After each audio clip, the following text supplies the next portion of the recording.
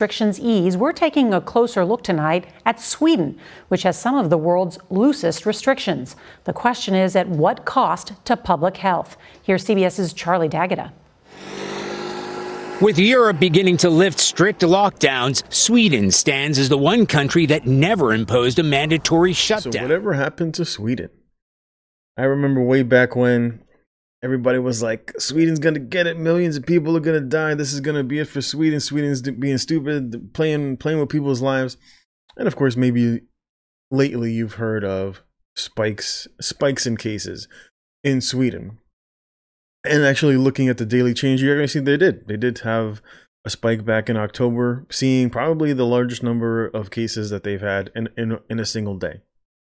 But what does the deaths look like in Sweden in terms of how many people have passed away? You can see, as you can see right here, there are 124,000 cases total.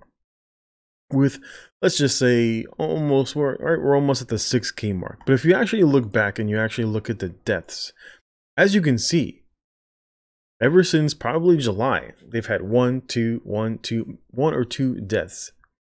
And it's probably because it's not politicized. The virus is not politicized in Sweden. They just said, this is the disease. It doesn't look like it's that deadly.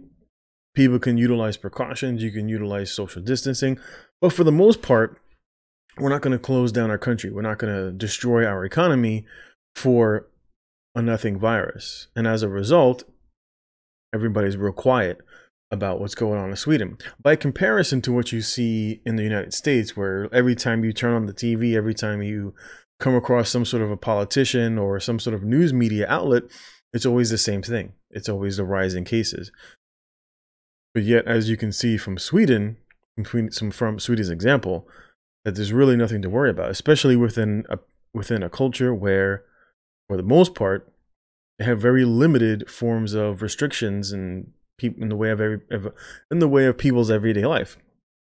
But of course, if you're places like, for example, in the UK, like in England, where, as I've shown in my previous video, that the numbers do not reflect the need for a lockdown. And in many of these countries, they've utilized things like, for example, mask mandates. And even despite mask mandates, they're now entering a lockdown with mask mandates.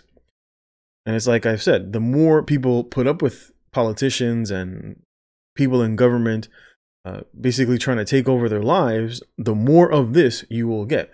People look at America and they're like, I don't understand, why can't people just wear a mask?